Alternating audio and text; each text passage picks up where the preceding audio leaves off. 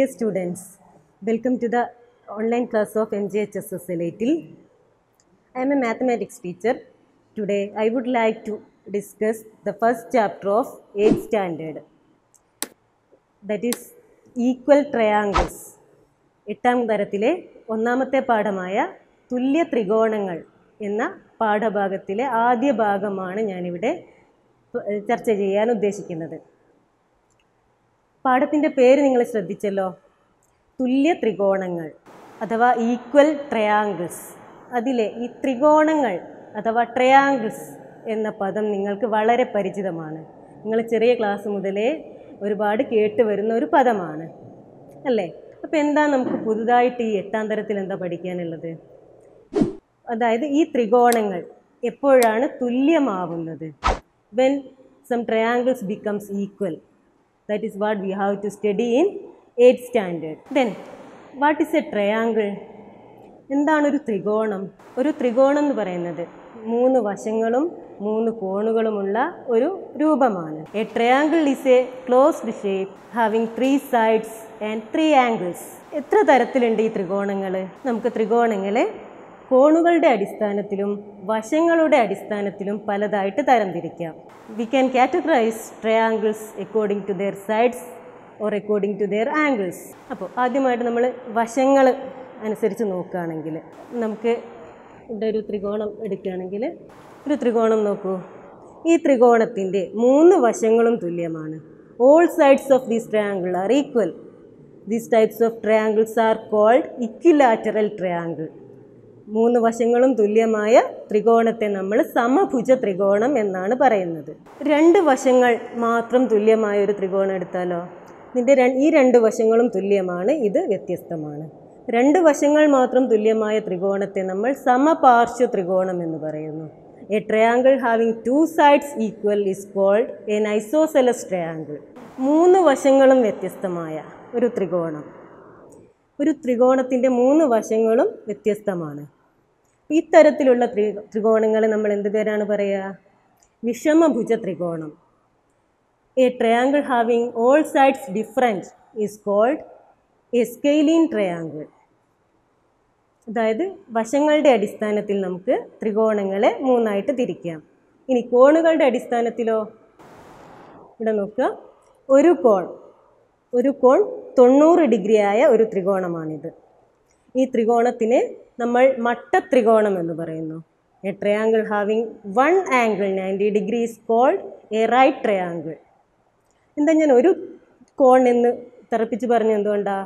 ഒന്നിലധികം കോണുകൾ 90 ഡിഗ്രി ആവില്ല. എന്തുകൊണ്ടാണ്?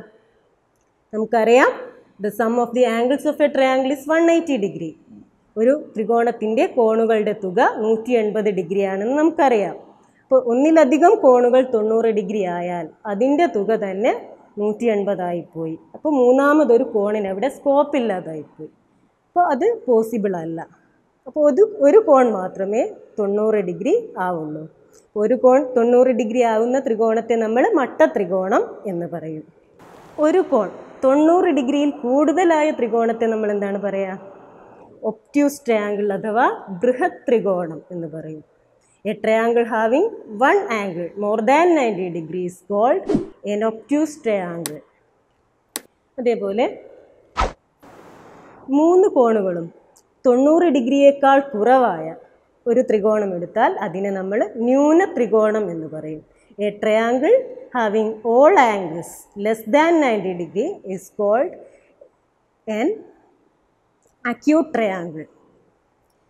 അതായത് ഒരു ത്രികോണത്തെ വശങ്ങളുടെ അടിസ്ഥാനത്തിൽ 3ആയി തരംതിരിക്കാം, അതേപോലെ കോണുകളുടെ അടിസ്ഥാനത്തിലും 3ആയിട്ട് തരംതിരിക്കാം. ആകെ 6 തരത്തിൽ നമുക്ക് ഒരു ത്രികോണങ്ങളെ നമുക്ക് തരംതിരിക്കാവുന്നതാണ്. അപ്പോൾ ത്രികോണങ്ങളെ 6 തരത്തിൽ തരംതിരിക്കാമെന്ന് നമ്മൾ കണ്ടു. We have seen triangles can be categorised into 6. ഇനി നമുക്ക് ഈ ത്രികോണങ്ങൾ വരയ്ക്കുന്നത് എങ്ങനെയാണ്? വരയ്ക്കാനും നിങ്ങൾ UP ക്ലാസ്സുകളിൽ പഠിച്ചിട്ടുണ്ട് അല്ലേ? അപ്പോൾ ഒരു ത്രികോണം വരയ്ക്കുക. ഒരു ത്രികോണത്തിന് മൊത്തം എത്ര അളവുകളുണ്ട്? 3 വശങ്ങളുണ്ട്, 3 കോണുകളുണ്ട്. ഒരു ത്രികോണത്തിന് 3 വശങ്ങളും ഉണ്ടാവും, 3 കോണുകളും ഉണ്ടാവും. ആകെ 6 അളവുകളുണ്ട് ഒരു ത്രികോണത്തിന്. ഒരു ത്രികോണം വരയ്ക്കണമെങ്കിൽ ഈ 6 അളവുകളും കിട്ടണമെന്നുണ്ടോ? നമുക്കറിയാം, ഒരു സമഭുജ ത്രികോണമൊക്കെ ആണെങ്കിൽ ഇക്വിലാറ്ററൽ ട്രയാങ്കിളിൻ്റെ ഒക്കെ കേസിൽ ഒരൊറ്റ സൈഡ് കിട്ടിയാൽ മതി നമുക്ക് വരയ്ക്കാനല്ലേ. എല്ലാ സൈഡും ഈക്വൽ ആയതുകൊണ്ട് ഒരൊറ്റ സൈഡ് കിട്ടിയാൽ നമുക്ക്, ഒരൊറ്റ മെഷർ കിട്ടിയാൽ നമുക്ക് വരയ്ക്കാം. പക്ഷെ ഒരു സ്കെയിലിൻ ട്രയാങ്കിൾ ആണെങ്കിലോ 3 സൈഡ്സും വ്യത്യസ്തമായിട്ടുള്ള ഒരു സ്കെയിലിൻ വിഷമഭുജ ത്രികോണമാണെങ്കിൽ മിനിമം എത്ര അളവുകൾ കിട്ടണം? മിനിമം 3 അളവുകൾ കിട്ടിയാൽ മതി. ഈ 6 എണ്ണത്തിൽ ഏതെങ്കിലും 3 എണ്ണം പോരാ, ചില കണ്ടീഷൻസ് ഒക്കെ ഉണ്ട്, അത് നമ്മുടെ പാഠത്തിൽ വഴിയേ വരും. അപ്പോൾ ഞാൻ ആദ്യമായിട്ട് പറയുന്നത് 3 വശങ്ങൾ തന്നാൽ ഒരു ത്രികോണം വരയ്ക്കാം. നിങ്ങൾ ചെറിയ ക്ലാസ്സിൽ വരച്ചിട്ടുണ്ട്. ഏതായാലും ഒരു ചോദ്യം എഴുതുക. വശങ്ങളുടെ നീളം 4 സെൻറ്റിമീറ്റർ, 5 സെൻറ്റിമീറ്റർ, 7 സെൻറ്റിമീറ്റർ ആയ ഒരു ത്രികോണം വരയ്ക്കുക. Four English medium students, write down construct a triangle having sides 4 cm, 5 cm and 7 cm. അപ്പോൾ ഈ വീഡിയോ പോസ് ചെയ്തിട്ട് നിങ്ങൾക്ക് വരയ്ക്കാവുന്നതാണ്. Question എഴുതിയെടുത്തിട്ട് വരയ്ക്കാവുന്നതാണ്. Hope you have written the question. നിങ്ങളെല്ലാവരും ചോദ്യം എഴുതിയെടുത്തെന്ന് വിചാരിക്കുന്നു. വരച്ച് നോക്കിയോ? അപ്പോൾ വരയ്ക്കാൻ എന്തൊക്കെ ഇൻസ്ട്രുമെൻറ്റ്സ് നിങ്ങൾ യൂസ് ചെയ്തു? പെൻസിൽ യൂസ് ചെയ്തു, സ്കെയിൽ യൂസ് ചെയ്തു. ഇത് മാത്രം മതിയോ? പോരാ, എന്തുകൂടെ വേണം? കോമ്പസ് കൂടെ വേണം. ഇങ്ങനെ നമുക്ക് ജസ്റ്റ് ഒന്ന് നോക്കാം അല്ലേ. ആദ്യം എന്താ ചെയ്തത്? ആദ്യം ഒരു വശം നിങ്ങൾ വരച്ചിട്ടുണ്ടാവും അല്ലേ. First you have drone A side. If it is 4 centimetre, then you have to draw 2 more sides, 5 centimetre and 7 centimetre. അപ്പോൾ ബാക്കി 2 വശങ്ങൾ ഇങ്ങനെ സ്കെയിൽ വെച്ച് വരയ്ക്കാൻ പറ്റുമോ? ഒരു സൈഡ് ഇപ്പോൾ ഇവിടെ സ്കെയിൽ വെച്ച് ഞാൻ 5 സെൻറ്റിമീറ്റർ വരച്ചാൽ മൂന്നാമത്തെ വശം കറക്റ്റ് 7 കിട്ടൂല. അപ്പം എന്ത് ചെയ്യണം? നമ്മൾ കോമ്പസ് യൂസ് ചെയ്തിട്ട് ആർക്ക് വരയ്ക്കണം, ചാപം വരയ്ക്കണം. You have to draw an arc from here. ഇവിടെ വെച്ചിട്ട് കോമ്പസ് വെച്ചിട്ട് ഒരു ആർക്ക് വരയ്ക്കുക, ഒരു ചാപം വരയ്ക്കുക. 5 സെൻറ്റിമീറ്ററിൽ കോമ്പസിൽ 5 സെൻറ്റിമീറ്റർ അളന്നിട്ട് ഒരു ചാപം വരയ്ക്കുക. പിന്നെ ഇവിടെ വെച്ചിട്ട് 7 സെൻറ്റിമീറ്റർ കോമ്പസിൽ അളന്നിട്ട് മറ്റൊരു ചാപം വരയ്ക്കും. Draw another arc from here having 7 centimetre of length.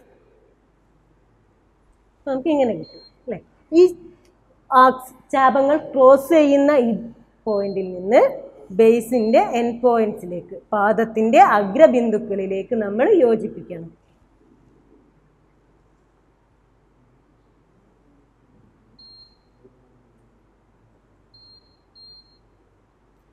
ഇങ്ങനെയാണ് നിങ്ങൾ വരച്ചിട്ടുണ്ടാവുക അല്ലേ. അപ്പം എല്ലാവരും ഇങ്ങനെ തന്നെയാണോ വരച്ചത്? അല്ലാത്തവർ മായ്ക്കാൻ നിൽക്കേണ്ട, നിങ്ങൾ വരച്ചതൊക്കെ ശരിയാണ്. എന്തുകൊണ്ടാ? ഇങ്ങനെ മാത്രമല്ല വരയ്ക്കാൻ പറ്റും അല്ലേ. ഞാൻ വരച്ച പോലെ തന്നെ വരയ്ക്കണം നിർബന്ധമുണ്ടോ? ഇല്ല. കാരണം എന്താ? ഈ 3 സൈഡ്സിൽ ഏത് സൈഡും നമുക്ക് ബേസായിട്ട് അല്ലെങ്കിൽ പാദമായിട്ട് ഉപയോഗിക്കാം. ഇവിടെ ഞാൻ 4 സെൻറ്റിമീറ്ററാണ് പാദമായിട്ട് എടുത്തത്. എന്നാൽ 4 സെൻറ്റിമീറ്റർ മാത്രമല്ല, 5 സെൻറ്റിമീറ്റർ പാദമായിട്ട് നമുക്ക് വരയ്ക്കാം, 7 സെൻറ്റിമീറ്റർ പാദമായിട്ടും വരയ്ക്കാം അല്ലേ. പിന്നെ എന്നാൽ ഇവിടെ നോക്കൂ, ഇവിടെ 6 തരത്തിൽ ഇത് വരച്ചിട്ടുണ്ട്. നോക്കൂ, ഫസ്റ്റ് ട്രയാങ്കിൾ ഇത് തന്നെയാണ് കേട്ടോ. അതായത് ആദ്യത്തെ ചിത്രത്തിൽ നിങ്ങൾ കാണുന്നത് ബേസ് 4 സെൻറ്റിമീറ്ററും ലെഫ്റ്റ് സൈഡിൽ 5 സെൻറ്റിമീറ്ററും റൈറ്റ് സൈഡിൽ 7 സെൻറ്റിമീറ്ററും ആയിട്ടുള്ള ട്രയാങ്കിളാണ്. നിങ്ങളിൽ ചിലരൊക്കെ വരച്ച ഫിഗർ ഇതായിരിക്കും. എന്നാൽ അടുത്ത ഫിഗർ നോക്കൂ, ബേസ് സെയിം 4 സെൻറ്റിമീറ്റർ തന്നെ, പാദം 4 സെൻറ്റിമീറ്റർ തന്നെയാണ്. ഇടതുവശത്ത് 7 സെൻറ്റിമീറ്ററും വലതുവശത്ത് 5 സെൻറ്റിമീറ്ററുമാണ്. രണ്ടും തമ്മിലുള്ള വ്യത്യാസം എന്താണ്? സൈഡ്സ് ഇടതുള്ളത് വലുതായിട്ടുണ്ട്, വലതുള്ളത് ഇടതായിട്ടുണ്ട്. അതാണ് വ്യത്യാസം അല്ലേ. എന്നാൽ അടുത്തത് നോക്കൂ, പാദം 4 പകരം 5 ആയിട്ട് ഞാൻ വരച്ചു. 5 centimetre പാദമുള്ള the triangle having base 5 centimeter and other 2 sides 4 and 7. ഇവിടെ ബേസ് 5 ആണ്, സൈഡ്സ് ഒന്ന് ചേഞ്ച് ചെയ്തിട്ടുണ്ട് അല്ലേ. ഇവിടെ 7ഉം ഇവിടെ 4ഉം ആണ്. ഇതും ശരിയാണ്. ഇനി മൂന്നാമത് എന്താണ്? ഒരു സൈഡ് കൂടെ ഉണ്ട് അല്ലേ. ആ സൈഡും നമുക്ക് ബേസായിട്ട് യൂസ് ചെയ്യാം. 7 സെൻറ്റിമീറ്റർ ബേസായിട്ട് 2 തരത്തിൽ നമുക്ക് ട്രയാങ്കിൾ വരയ്ക്കാം. Total in 6 ways we can draw this triangle. മൊത്തത്തിൽ 6 തരത്തിൽ നമുക്ക് ഈ ത്രികോണം വരയ്ക്കാം. അപ്പോൾ ഈ 6 ത്രികോണങ്ങളും തമ്മിൽ ഒരു ബന്ധമുണ്ട്. ആ ബന്ധത്തിലേക്കാണ് നമ്മൾ ഈ പാഠത്തിലൂടെ പറഞ്ഞു വരുന്നത്. അപ്പോൾ ഇതുവരെ നമ്മൾ പറഞ്ഞ കാര്യങ്ങൾ നിങ്ങൾ ചെറിയ ക്ലാസ്സിൽ കേട്ട അറിഞ്ഞ കാര്യങ്ങളൊക്കെ തന്നെയാണ്. നമ്മളൊന്ന് ഓർമ്മ പുതുക്കിയതാണ്. കാരണം എന്താണെന്ന് വെച്ചാൽ ഈ കാര്യങ്ങൾ നമുക്ക് ഈ പാഠത്തിൽ ഇടയ്ക്കിടയ്ക്ക് ആവശ്യം വരും. അപ്പോൾ ആവശ്യാനുസരണം എടുത്തുപയോഗിക്കാൻ കഴിയണമെങ്കിൽ നമ്മുടെ ഓർമ്മയിൽ അത് ഉണ്ടായിരിക്കണം.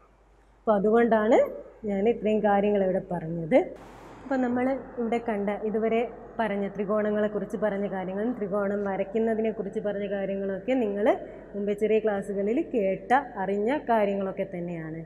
പുതിയ കാര്യങ്ങളൊന്നും അല്ല, അല്ലേ? എന്നാൽ നമുക്ക് പാഠത്തിലേക്ക് കടക്കുമ്പോൾ ഇതിൽ നിന്ന് എന്താണ് കൂടുതലായിട്ട് പഠിക്കാനുള്ളതെന്ന് പാഠത്തിലേക്ക് കടക്കുമ്പോൾ മനസ്സിലാകും. അത് നമുക്ക് അടുത്ത എപ്പിസോഡിൽ കാണാം.